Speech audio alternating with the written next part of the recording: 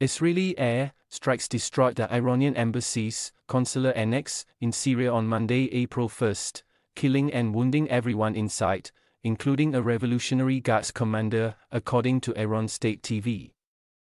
Britain-based war monitoring group, the Syrian Observatory for Human Rights said 8 people, including several Guards members, were killed when Israeli missiles destroyed the building of an annex to the Iranian embassy. Iran's ambassador to Syria, Hossein Akbari, who was not in the building at the time, said on Iranian state TV that at least 5 people were killed in the attack, which was carried out by F-35 fighter jets. The deadly attack in Damascus comes at a time of soaring tensions over its Gaza war against Palestinian militants Hamas and intensifying violence between Israel and Iran's allies. AFP reporters saw the annex building had caved in, and emergency services were rushing to search for victims under the rubble as sirens wailed in the upscale Damascus district of Motsi.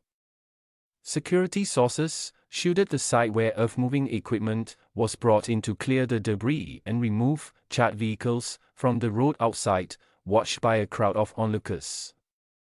Syria's defense ministry said the attack destroyed the entire building, killing and injuring everyone inside, and work is underway to recover the bodies and rescue the wounded from under the rubble. Iranian state TV said among those killed was a senior commander of the Islamic Revolutionary Guard Corps Foreign Operations Arm, the Quds Force, Brigadier General Mohammad Reza Zahidi. The observatory said it had confirmed the killing of a high-ranking leader who served as the leader of the Quds Force for Syria and Lebanon, 2 Iranian advisors, and 5 members of the Iranian Revolutionary Guard. The Damascus strikes were the 5th in 8 days to hit Syria, whose President Bashar al-Assad is supported by Iran, Israel's longtime enemy in the region. Iran's ambassador Akbari said that the Israeli attack on the Iranian consulate shows the reality of the Zionist entity, which recognizes no international laws and does all that is inhumane to achieve its goals. Iran's foreign minister, Hossein Amirabdollahian, said in a call with his Syrian counterpart that Tehran holds Israel responsible for the consequences of the attack, according to Iran's state media on Monday. The strike on the Iranian consulate in Damascus is a breach of all international conventions, Amirabdollahian added, and he called for a serious response by the international community. Syrian Foreign Minister Faisal Mekdad also denounced the attack after visiting the site. We strongly condemn this heinous terrorist attack that targeted the Iranian consulate building in Damascus, killing a number of innocent people, Mekdad said in a statement carried by Sana'a.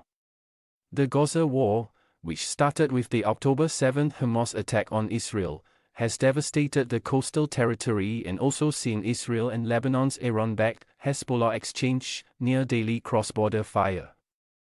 Israel has also struck targets in Syria, mostly army positions, as well as those of Iran-backed combatants. The Damascus strike came 3 days after the observatory reported Israeli strikes that had killed 53 people in Syria, including 38 soldiers and 7 members of Hezbollah. It was the highest Syrian army toll in Israeli strikes since the Israel-Hamas war began, said the monitor. Syria and Lebanon have become one extended battleground from the Israeli perspective. Riyad Kawaji, head of the Institute for Near East and Gulf Military Analysis, told AFP after the Friday strikes. The attack on Iran's consulate in the Syrian capital Damascus is a startling apparent escalation of conflict in the Middle East, with Israel against Iran and its allies.